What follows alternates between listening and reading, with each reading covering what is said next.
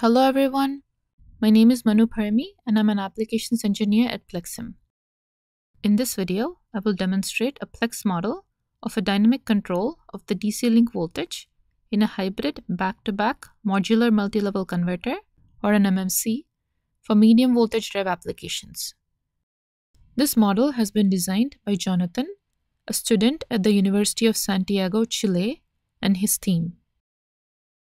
In an MMC, the capacitor voltage of each cell has a fluctuation term that increases inversely proportional to the machine stator frequency. In a medium voltage drive application, where a wide speed range is required, this poses a problem. To tackle this problem, for a variable speed drive at low frequencies, circulating currents and a high-frequency sinusoidal common mode voltage, called mitigation variables, are introduced into the system. These mitigation variables reduce the fluctuations of voltage in the capacitors of the converter cells and do not affect the input and output currents of the system at low frequencies. However, the circulating currents cause an increase in switching and conduction losses of the system, and the addition of a common mode voltage can produce machine problems such as winding insulation damages and leakage currents in the bearing, reducing the machine lifespan. Therefore, for control purposes, the operating range of the MMC is usually divided into two modes, the high-frequency mode and the low-frequency mode. During the low-frequency mode operation, the mitigation variables are used to maintain the capacitor voltage fluctuations to an acceptable range. Then, when the high-frequency mode is enabled, the mitigation variables are omitted. However, the magnitude of the mitigation variables, especially the common mode voltage magnitude, is still high, posing a challenge. The model developed by Jonathan and their team proposes a control scheme that relates the speed of the machine with the DC link voltage magnitude to reduce the large circulating currents and common mode voltage of the converter when the machine operates at low speed. They designed a new DC voltage control loop to obtain the necessary voltage reference that ensures the correct operation of the total system.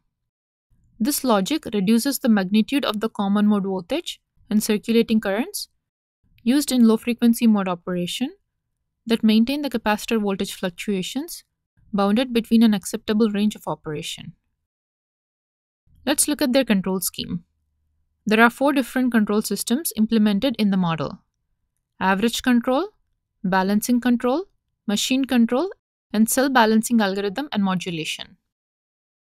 The average control system ensures that the total mean capacitor voltage is maintained at the desired reference. It also controls the DC port voltage to improve the dynamic performance of the total system.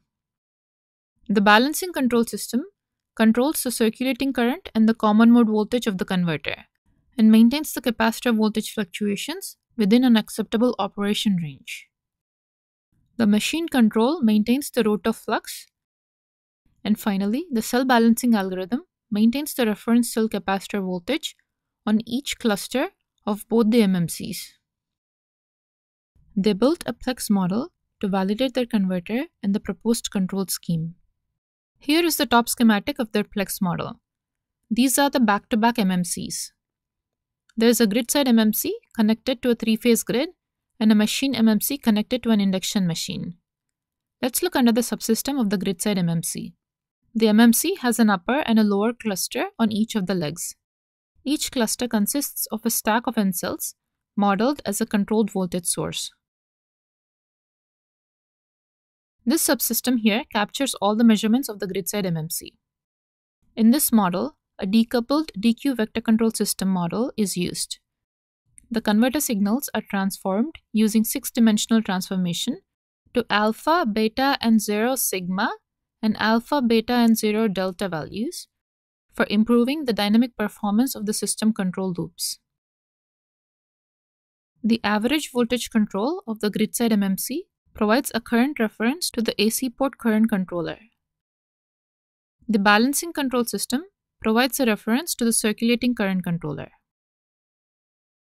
The outputs from these current controllers, after an inverse transformation, provide the cluster voltage reference value, which is then used for cell balancing. Next, let's look at the machine-side MMC subsystem. The converter and control system is similar to the grid-side MMC. The average voltage control of the machine-side MMC, in addition to providing the average cluster voltage references, ensures a proper operation of the back-to-back MMC configuration by providing a dynamic DC port voltage reference.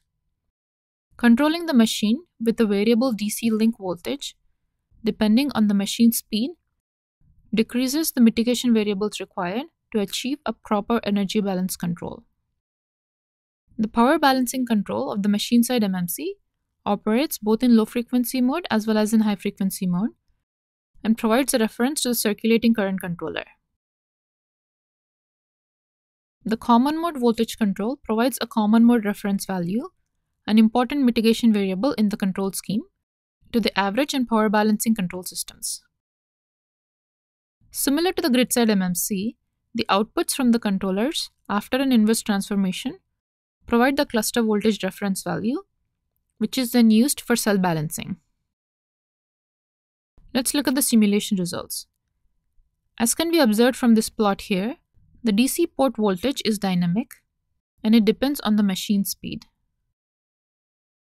In this model, at 4.5 seconds, the power balancing control is switched from low frequency to high frequency operation. During low frequency mode, it has been observed that there was a 70% reduction in the circulating currents and 60% reduction in the common mode voltage when the machine is operating at very low speeds when using the dynamic DC port voltage as compared to a constant DC port voltage. The cluster capacitor voltages of both the machine-side MMC as well as the grid-side MMC are as expected. For more information on the control scheme, we invite you to explore Jonathan's paper available on the IEEE website. If you have a PLECS model that you are willing to share, please submit your model to info@plexim.com for a chance to have your model displayed. For more videos and other information, please visit our website at www.plexim.com. Thanks for watching.